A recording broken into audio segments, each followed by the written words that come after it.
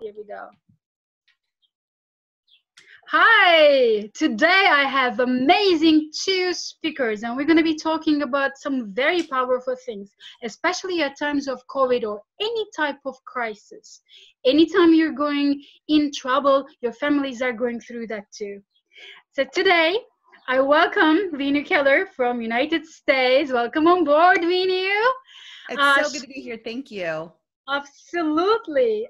She's the founder of VeenuInspires.com. She also has a book about how to empower families.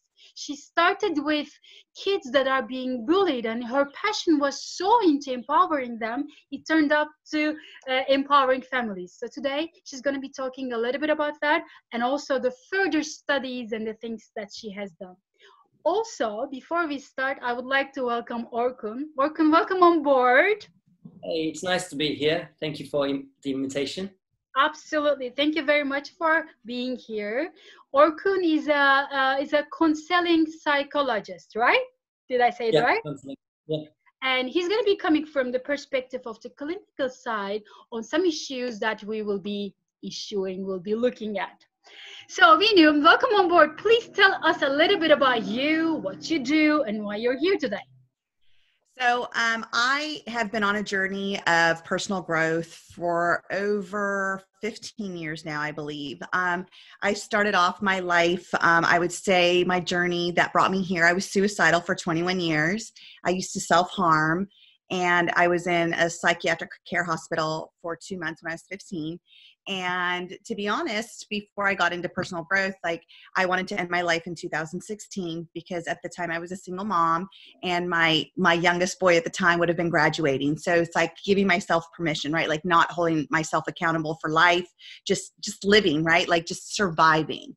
And by the grace of God, I got into personal growth and I realized that life is a choice. You know, I have a choice to sit in this area of poor me, life isn't worth it, let me get out, or I have an opportunity to create the life that I wanted. And so in believing in myself, in learning that all my worth comes within, I don't have to look out for it. Learning that knowing that I'm enough is about me knowing I'm enough, not other people knowing I'm enough. So I started to look inward versus looking outward for validation and, accreditation and everything else. And I started to realize that the reason why I had this filter of being bullied my entire life is because I always looked on the outside. I always looked for other people's voices and words to validate who I was.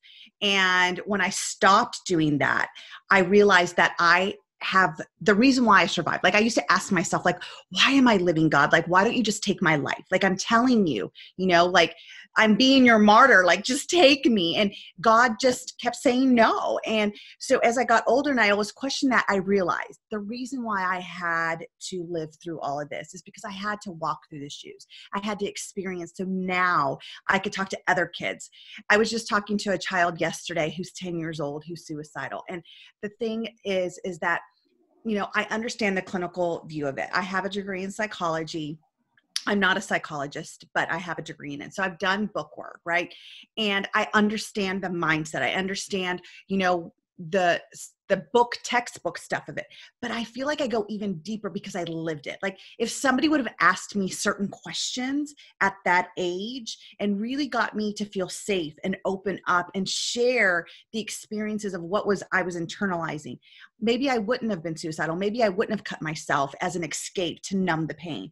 Right. And so now, because I know that in a different internal deep sense, I now can talk to kids and have them have that safe space to just feel like, wow, I could talk to this woman like she gets me, right? And by doing so, they open up to me and I'm able to just pivot that mindset, ask them a better question, reframe what they're going through, let them see the greatness versus their weaknesses. And it's just been a beautiful opportunity because people that bully or tease or, haunt, whatever we want to say to other people, they're hurting hurt people. And instead of saying, oh, I'm going to take my kid out of the school because they're being bullied, like, I get it. I have 6 kids. That would be my response. Let me protect my child. But in doing so, let's also have the compassion and the empathy to go back and say, what's going on with that child? Something that's going on where they do not feel significant. They don't feel connection. They don't feel the love. They don't feel enough in their self, because if they did, they wouldn't have to go take it from somebody else. They wouldn't have to go steal it, rob it from somebody else, right? So there's 2 components to that: to protect your child, and again, go back and support the bully to find out what is going on, either at home or in their environment. But it's not internal. And then the flip side of that is the mental health aspect of it, right? I was a mental health professional for many years, and looking at the mental health, like, everybody wanted, like, oh, give meds, give meds, give meds. But, when I was younger and they wanted to put me on an antidepressant when I was cutting, that pill didn't say, oh, I don't want to cut myself today. That pill didn't do anything, because nobody was getting to my mindset of what I was internalizing. They were trying to chemically shift my brain pattern to say, oh, maybe they will do better. It didn't make me do better. I still cut. I still was depressed. I still wanted to kill myself. Wow. All it did is give me the side effects of diarrhea and headaches. I mean, what was that? So I took on this crusade or empowerment or whatever you call it, to help kids to realize that self-worth starts internally. Oh my God, Veenu, what you're sharing is, you've been so vulnerable and opening your heart and everything. This is very much information, as well as, like, we felt it, like, you have gone through that path, you know exactly how they're feeling and what's going to be their next step, so you can go back and help these kids. It's just beautiful how you reframed it for yourself as well. You took that challenge as like a life's gift, and now you're giving back that gift. It's almost like you're living on purpose. That's beautiful. Well, the thing is, if we think about now, like, as adults, like, we've all been through personal growth, right? Why do we have to go through personal growth? Because something's happened in our past that we had to have an opportunity to find the gift in it. So what if there was enough of us working with our youth now to reframe it at their age? Where are they going to be as adults? They're not going to have to deal with all of this, because they've corrected it. They've reframed it and given themselves a new filter to go forward, right? Mm-hmm. Because how many adults I work with now, even to shift their identity, when I coach adults, I'm looking at, where did these patterns start from? And I promise you, all these patterns of, I'm not good enough. I don't know if I can do that. What am I going to be if I'm not married? What am I going to be if my kids do leave me? We've learned to attach our identities to different things because that's what we've done as children. Instead of recognizing the identity that we create within ourselves and then asking the question, what can I do? Exactly. And at this stage, Orkun, actually, I want to talk to you a little bit more about this, because I know that you're, in a way, not coaching, but helping also corporate world in terms of, like, corporate wellness. And it's not only the little kids or teenagers that facing this, a lot of bullying is taking place at corporates too, right? Yes, actually, Elise, when I started this job of mine, counseling, I started working with kids first. But then I realized after some time that, there's nothing to fixing kids, kids don't change if you don't change the parents. So then I stepped into this family and relationship business. And after some time, I graduated in the UK. Studied psychology and philosophy. Then I specialized in acceptance and commitment therapy. And as we said, people want to help others because they needed help themselves sometimes. So sometimes you just can't change things, and you can't help yourself. And then you just want to accept what's going on and then commit with what you have. That comes to acceptance and commitment therapy's philosophy. So things that you can change and you can't, yeah? So then I returned to Turkey after my studies. I worked as a psychologist at a hospital, a foundation for hospital and a foundation for children with leukemia. And things really depressed me so much. Yeah. And after I saw all the, I saw many cases, also bullying, even leukemic kids, when they don't grow hairs. So cruel. And well, I came this far, so far so good. And now I'm just I'm doing it. I'm being a psychotherapist, working with kids, families, also with companies. And yeah, I'm based in Istanbul, and also doing online sessions with people all around the world. Yeah. Yes, and thank you very much for that. We all need, not only Turkey, not the MENA region, but the whole world needs this now, because families are stuck with the kids at home. And while talking about this, I'm gonna give the microphone to Veenu. Veenu, can you tell us a little bit like strategies, maybe how to cope with kids at home if they've been bullied online? Right now all the kids are homeschooling, and yes, so they're not at school, but now I'm hearing that a lot of cyberbullying is taking place. So tell us a little bit, if parents are hearing this, what can they do if they find out what's going on? Because sometimes kids hide it, especially cyberbullying.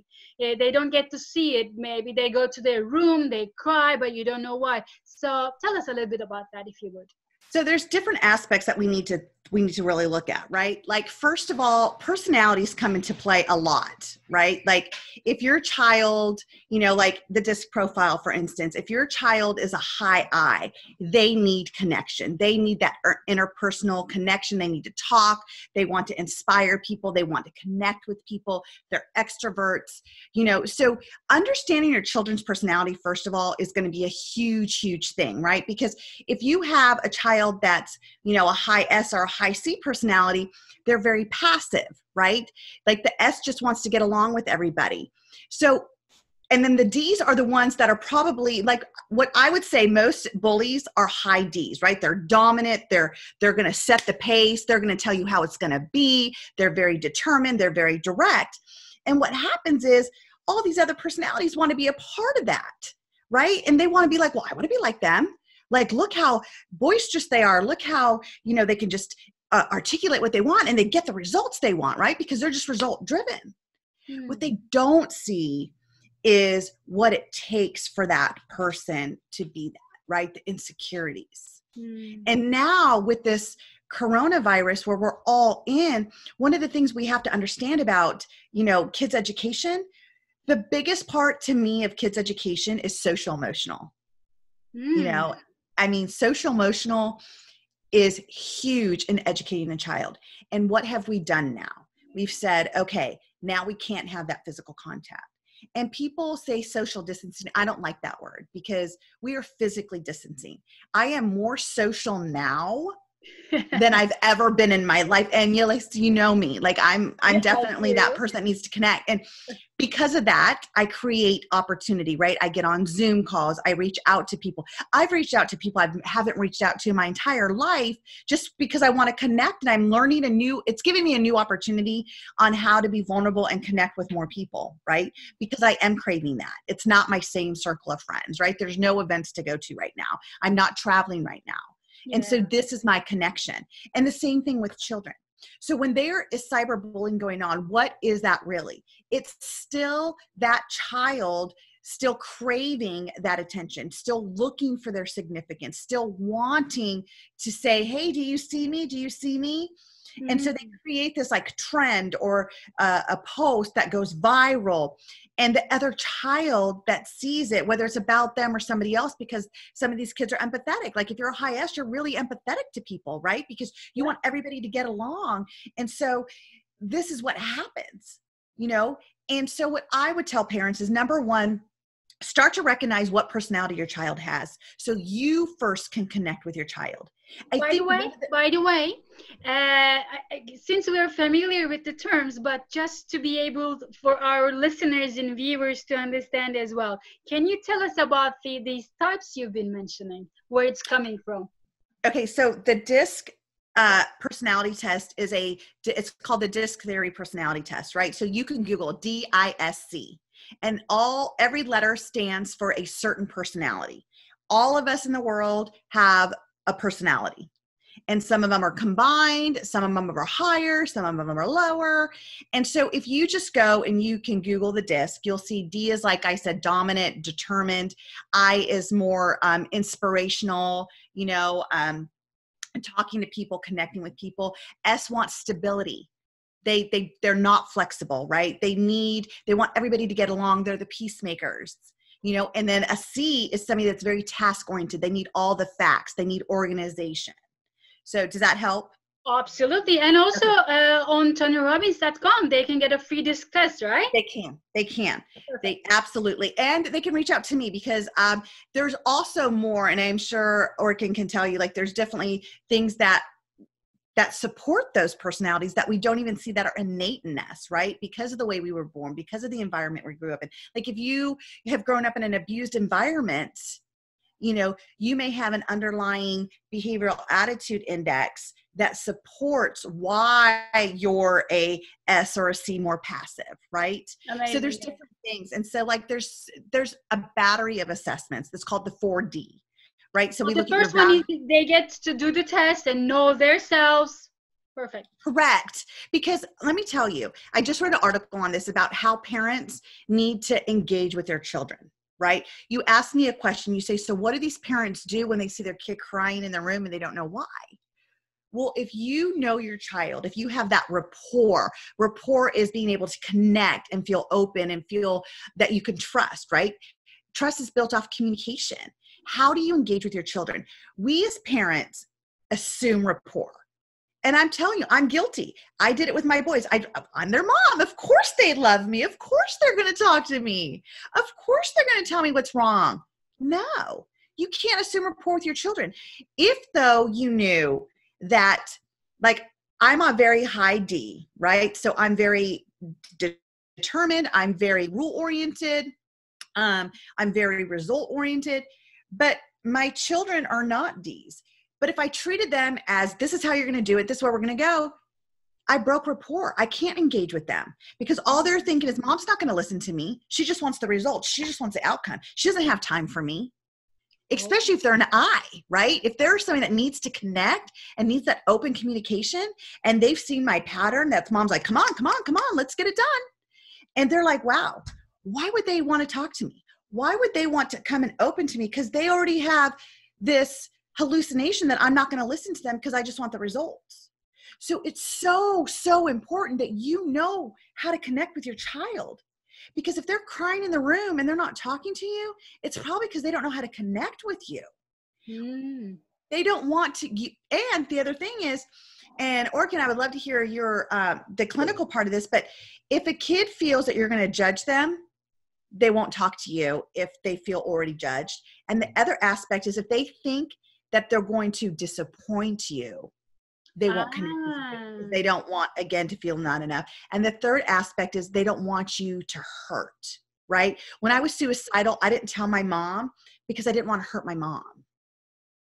I did not want to hurt her. And really, children do things for you, like you're for their parents, for their father and mother. Like, children doesn't really, how can I say this? Like, children doesn't really think that they should get really good results at school. They don't really care about, results. They just want their mom to be proud of, or their father to be proud of, and they want their acceptance. And that's what they work for. So giving them open space, like as Veenu said, it's so important without being, judgmental about them. And connecting with the kids sounds very easy, but it's very deep. Like, because we judge all the time, there's this voice inside our heads, and it's coming to, maybe that voice comes from our parents, from their parenting, do this, don't do that. There are this ethics called super ego in psychology. Yeah. It's all about morality, what is wrong and what's right. Yeah. So, like when I was a child therapist, a child walks into my office, my room, and of course, not a lot of kids love to go to a therapist, right? So they just start screaming and, you know, just running around inside of the room, yelling, and the mother sits there in front of you, you know, feeling probably guilty because of, you know, her kid, and saying to me that, you know, that's why I became, unfortunately, my child has aggressive behavior, you know, this is aggression. And maybe trying to talk with my terminology, but I say, you know, that's not aggression. Maybe that's what you call aggression, but I call this freedom. Why? Because when a child is angry, yeah, they want everyone to hear their voice. They don't care about the neighbors or, you know, people around them. They are hurt and they just want to yell. Yeah, they scream, they run. That's freedom. That's what we lost, actually. And we are so into like what we should do and shouldn't do. Yeah, but what do we want really? So keeping that in mind, leaving the space for the kid, of course, in a controlled environment, yeah, and let them be free.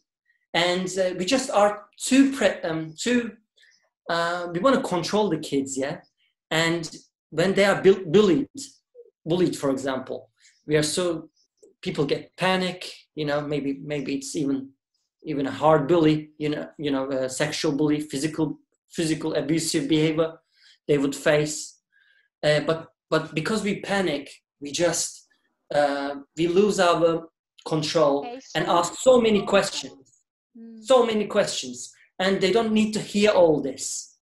So we should first actually give them space and say, maybe, what did you hear? Why are you asking me this questions? What do you think happens? You know, first learn their news, their stories, then tell yours after. So the communication part here, what Veenu was was sharing, amazing. Can I say one thing about what he was saying? So one of the things, so I have a 7-year-old boy, I have twins, and he has this, I love that term, by the way, that freedom, right?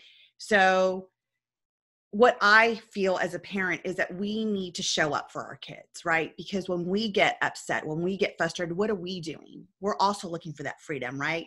Because to me, anger is a second emotion. There's something underlying.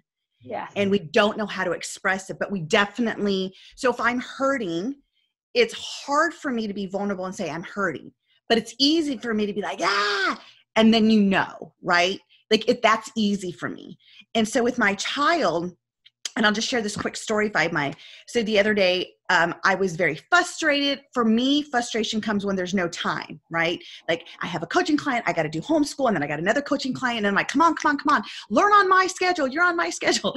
And so I get frustrated, and I'm like, and my voice elevates, right? Because I don't feel like I'm being heard. And I don't feel like I'm being heard because they're not hearing me. Because I'm rushing them. I'm not speaking slowly enough for my children who have dyslexia and have ADHD to really hear what I'm saying. And so I'm not present with them. I'm just present with the results, right? And so what happens is I raise my voice. And then I watch my son who's 7, when he is not being heard, he needs to be heard. Like he definitely is somebody that needs to be heard. And I've realized this strategy with him. So he goes like this when he's mad. So that night I went to his room and I was doing our gratitude at night, our Ho'oponopono and our gratitude. And I said to him, I said, when mommy was yelling today, I said, that felt pretty yucky. And he's like, yeah. And I said, can you do me a favor? I said, please know that I was not mad at you. I said, mommy just gets frustrated and I didn't know how to express it.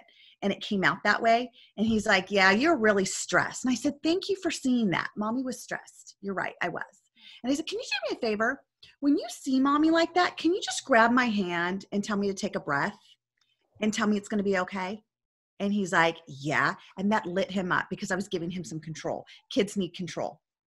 Okay. Wow. So then I said, and when you go, can I grab your hand and tell you to take a breath and tell you it's going to be okay?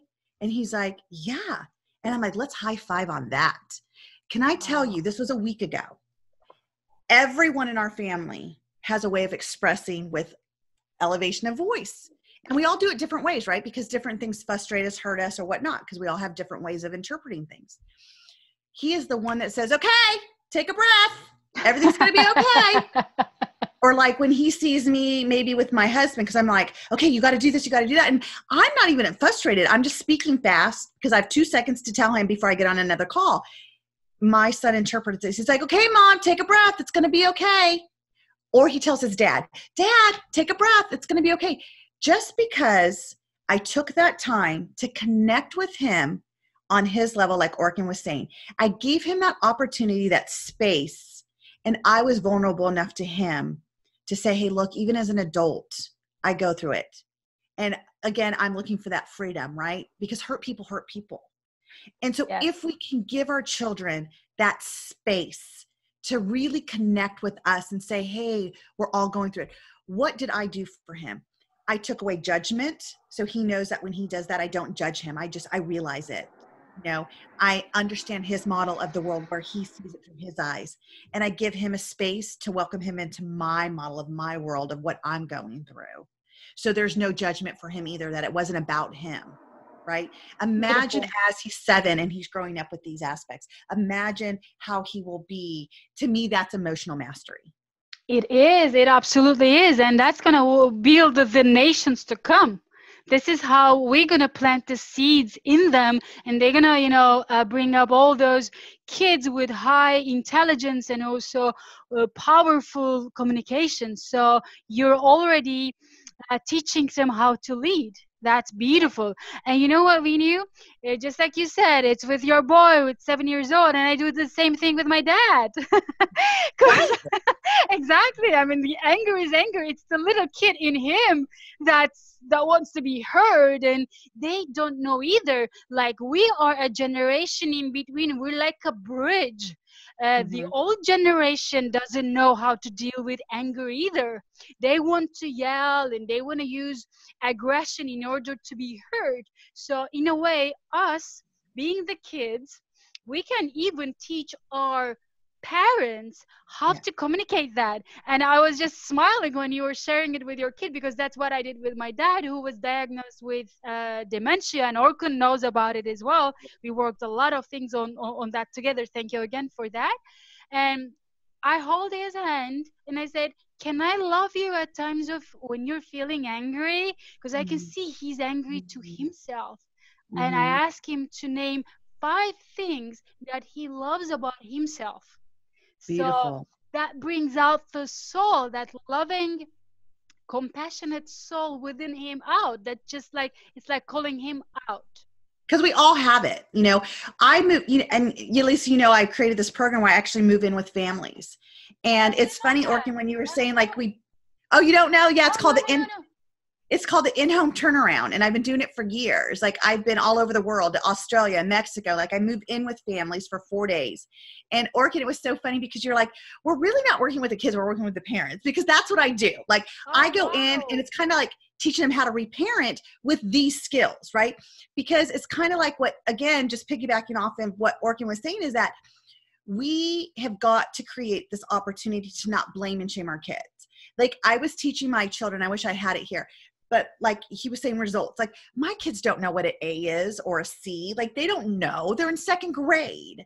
Yeah. But I feel as my duty as a mom to guide them to not impose my standards, but to figure out what is their standards and how could I support them in raising it, right?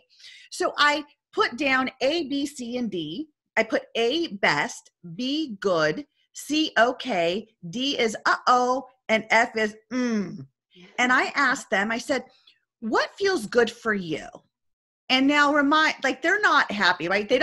My kids don't like to write or do school. Like, they have dyslexia, they have a lot of challenges. And so they get frustrated really easy.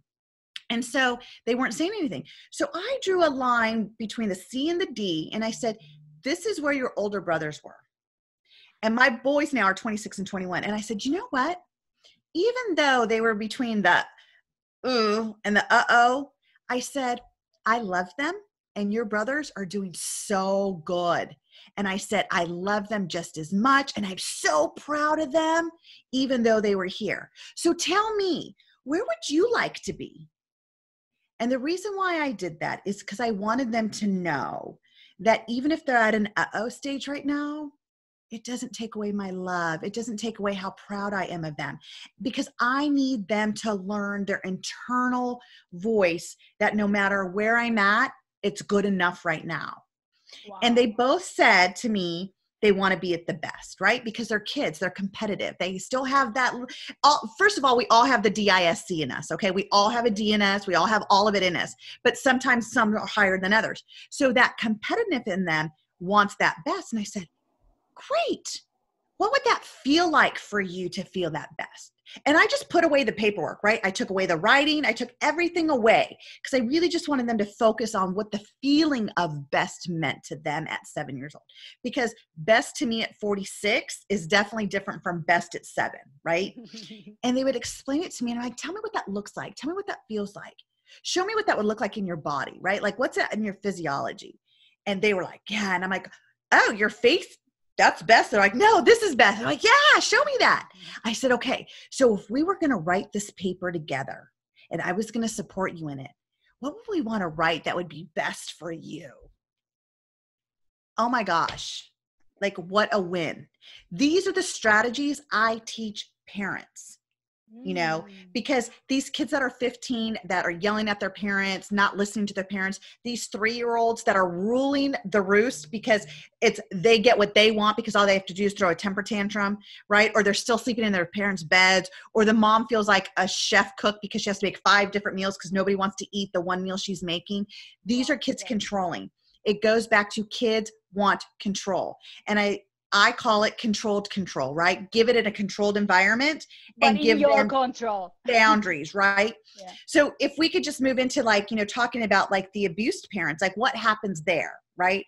And my hallucination, I would love to hear Orkun's. I feel like these parents have a sense of loss of control, and that when they have these kids that are adults, they feel that if they allow their children to be independent and to go out, they're losing a part of them. They're losing that identity, right? Because let's ask Orkun that as well. I want to hear his. Yeah, very true. And thank you for mentioning that. I want to hear what you want to say on that too. Remember the beautiful 25 years old girl that I mentioned you on Instagram. So Veenu wants to hear your side as well. What do you think? Like, why do you think, especially at times of fear, just like COVID, like parents are scared to death, you know, so the fear comes up in them, and maybe they don't know how to cope with emotions and fears, so they become abusive to their kids. What do you think? And what would you recommend the kids, or not the kids but the teenagers, maybe over 20 or 25, that they can do? And also the second part of it, I want to ask you what Veenu has shared with the families and the kids. Sounds like they could also be used at the corporate world. So I want to hear that from you as well.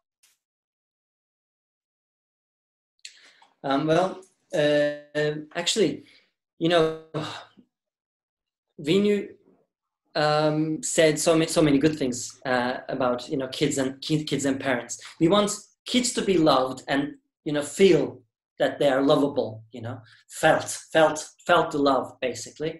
And also we want to be authoritarian. Actually, trust comes from boundaries. So if you think that, you know, you can do anything and you don't get punished, then you get scared, you know. You don't know what is no. And then when you get into the corporate world, as you said, then it's like, you know, you misbehave, or you don't know how to behave because you can do anything. You're a princess at home. You're a king at home. You know, everybody loves you. And then attachment problems comes along. Like at the age of 12 even, not far to the corporate world, but at the age of 12, you know, kids go to schools, and then some kids don't play with them. And then they come home and say, hey, those 2 people, they don't play with me. They don't love me. You know, what is that? What is that? How does it relate to, you know? Because they think that they're always loved, and they always, everybody loves them and do what they say. So how come, you know, they don't play with the kid? Trust comes from boundaries and knowing knowing what is no, to be honest. And kids, if you want them to grow up responsible, enough, you should be a model to them. They do what you do as a parent, but they don't do what you say, basically. Monkey sees and monkey does, yeah? Monkey see, monkey do. Oh, there you go, yes. And they pick up your emotions. Like, kids at the age of 2, they have this cortex, grown up, so they can start analyzing and understanding what's around them. Yeah, they can think, and their conscious behavior starts now at the age of 2. But till the age of 12, they actually don't have abstract concepts like an adult do. So they just suck up your emotions, but they don't understand what is loneliness, what is death, abstract concepts. So you should calm yourself first if you want your kid to be calm.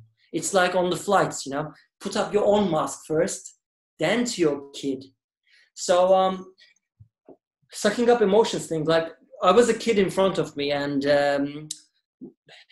his mother yelled at him. Okay, said something, said a boundary or a rule to him, but then started yelling, saying that you can't do this. I'll tell you, And kid started crying. I calmed the kid and said, asked him, "What's your mom saying to you?" And the kid said, "She's yelling at me." Yes, she's yelling at you, true, but what did she say? What was her message? And then I realized actually the kid can't perceive the message. They just perceive the parents' emotions. Yeah? Because they are just sucking up your emotions. So you can't use your emotions towards them, and you can't expect more if you can't be calm yourself. Like parents say, "Do your homework, you make me sad." That's actually dictating your emotions towards your kid, using your emotions. Emotions are so powerful. So you don't have to involve your emotions when you are connecting with your kid. Okay, give them space. But, what it does is a kid, when they grow up, they say, what do I have to do? Doing my homework makes you happy? I'm not doing that for you. I'm doing that for myself. So trust comes actually from your responsibilities and your boundaries and knowing what you can do. It's that feeling that you can do. How can I explain this? Like at the age of 2, you carry your toys and boxes to the living room and say, "Can I carry this? Can I hold the baby?" And the parents say, "No, you can't." Then it affects their trust. Because they just want to do it. And that feeling of doing it, I can do it, is trust. Or believing it at the end. Beautiful, beautiful, beautiful. Veenu, what are you going to say about these things? Amazing stuff, huh? Yeah, it's so true. Like, I feel like and that's what it is. As parents, we need to come in and teach our parents. Like we have to have, I don't like calling parenting styles, right? Conscious parenting is. Parenting is a behavior, right? Plain and simple, it's a behavior. So we don't need to call it anything. But what we can do is watch our behavior. Are we blaming and shaming our children? Like Orkun said, when that mom came in and that child was having his freedom moment, the mom felt so ashamed, because what we do is we think the way our kids behave, it reflects on us. And what happens? If it reflects on us, we have another emotion, because that emotion wants to protect. So we have to understand all of our emotions that we have are here to serve us. Every emotion, whether it's unresourceful or resourceful, is here for a reason to protect. So shame is a reason to protect. What's the gift in that, right? So if we as parents started to realize that how our children act has no reflection that if I'm a good parent or not, it would change the whole trajectory of how we parent. We would feel less guilt, and guilt would say, We would put boundaries. Like he said, like if we don't put boundaries, there is no safety. Why do we not put boundaries? We want our kids to like us. We want to be friends with our kids.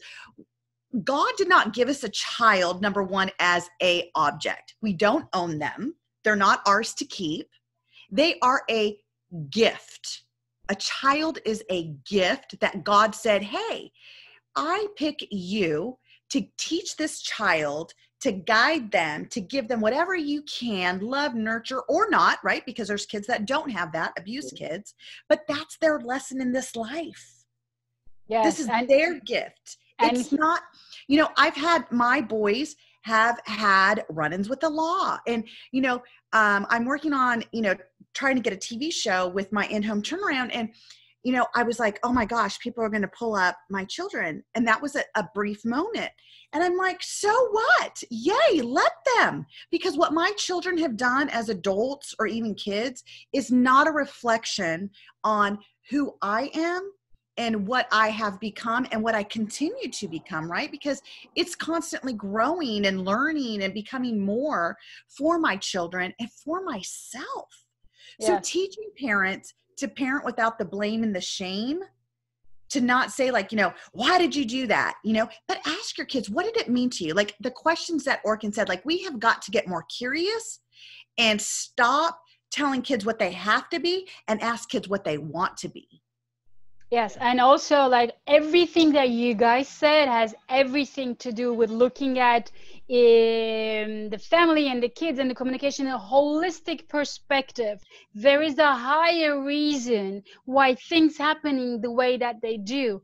And when you can look from a bird's eye view what's happening in the family, then you detach yourself from the issue that's happening. So you're looking from a higher perspective, and then you become more calm, more compassionate, more loving, which leads them to solutions. Otherwise, when you're frustrated, you're just closing yourself and you cannot even find answers that needs to be found at that communication state. And what Veenu and also Orkun was sharing with us was so much powerful, especially around powerful questions, like asking, first of all, within you, like powerful questions, including like, okay, this kid is right now bothering me. I acknowledge that. I know that, I see that, but there is a reason. She or he is there to grow me as a mom, or to grow me as a dad. It's the same thing with colleagues, right?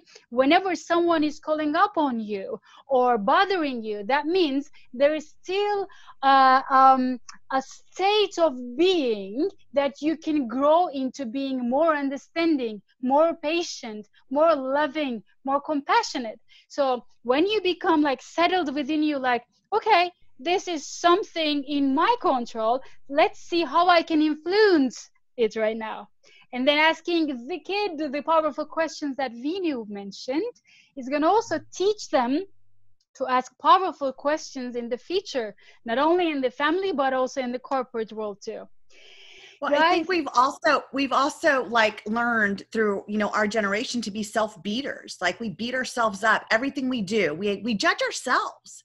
What if we stopped being self-beaters and started being self-builders, right? Instead of saying, oh, why did I do that? I screwed up and shame on me. Instead of saying, wow, like that was an opportunity. What did I learn from that? Wow. Oh my gosh, I will not do that again. One of the things I teach my children and my husband and myself, everybody around me, is don't tell me sorry and then go back and do it again tomorrow. That's not sorry. Sorry means is that I acknowledge, kind of like what you just said. I acknowledge I've done this. I've acknowledged this emotion. I acknowledged I responded in a way. How do I want to repair it now? How do I want to be different tomorrow or the next opportunity that comes, right? Because if you're going to keep doing the same thing, don't be sorry. Yeah. Be aware. I'd rather you say, okay, I'm aware versus, okay, I'm sorry. Because the more you become aware, like when my twins fight, I have a boy-girl twin, right? So there's a lot of different energies going on, so they fight. And it's funny because my twin daughter overpowers my son. And like, she like put him like, oh, he pushed me on the ground. Oh, she pushed me on the ground and she put my hand in the rabbit poop and da, da, da. And I'm like, why didn't you get up and, fight back? And he's like, well, you know, we're not supposed to hit a girl. I said, true. But when your sister is dragging you around in the rabbit cage, you know, wrestling with you, he's like, can I be honest? I said, absolutely. He's like, I was afraid. I was afraid I was going to get beat up by a girl, and I didn't want to tell my friends I got beat up by my sister. You know, I mean, wow. That's wonderful talk. Wow. You know, but this is what's going on. So Sage, my daughter, her name is Sage, she says, well, I'm sorry. I said, are you? Because you continue to, like, you know, take him down on the ground and, you know, in the living room, everywhere. I said, I want you to be aware. And why? Because every time instead of saying, I'm sorry, she goes, okay, I'm aware. What is she doing to that conscious mind now? She's becoming aware. New way of wiring also. Right. Yeah. Because don't be sorry. Don't be sorry and then go take them down again. Just say, I'm aware. And then one day she will be sorry, because now she will have shifted that behavior and she won't have to do that anymore because she's aware. Awareness first. Would you agree, Orkun? Like, awareness first? Well, yeah. Beautiful. If you know what you're doing, then you can change it.